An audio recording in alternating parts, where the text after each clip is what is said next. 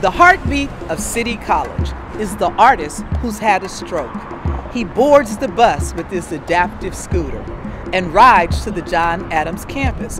There he retrains his right hand to paint again and feels the colors emerge from the gray fog that is in his mind. The heartbeat of City College is the military veteran and father of three who comes here to study nursing, takes an acting class for fun, finds freedom as he embodies one character after another. The heartbeat of City College is the overeducated professor who was offered a university job in Kansas but wants to live here.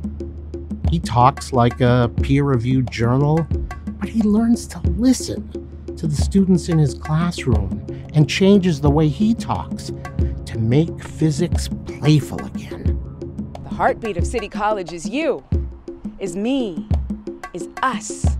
A whole world in our city opening up.